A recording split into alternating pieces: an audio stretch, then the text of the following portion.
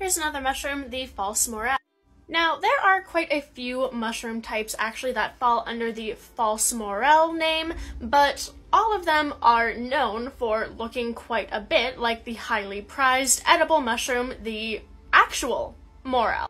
Now, most of the false morels fall into the genus Gyromitra, or Gyromitra, I don't know.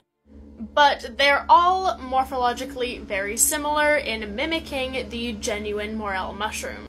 Now, here are two genuine morels compared to one false morel. Side by side, they don't look very similar at all. However, especially with beginner foragers, they might be quite easily confused, especially if you don't have that much experience collecting mushrooms.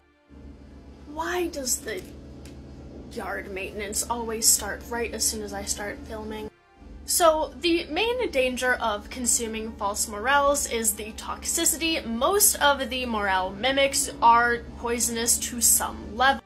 Now, the severity differs depending on what type you get, and some of them can actually be eaten safely and are quite good if they're properly cooked, but not all of them. Most of them, especially in the Gyromitra genus, have the same toxin called gyromitrin, which is carcinogenic and also hemolytic, meaning it explodes your red blood cells and can lead to kidney failure.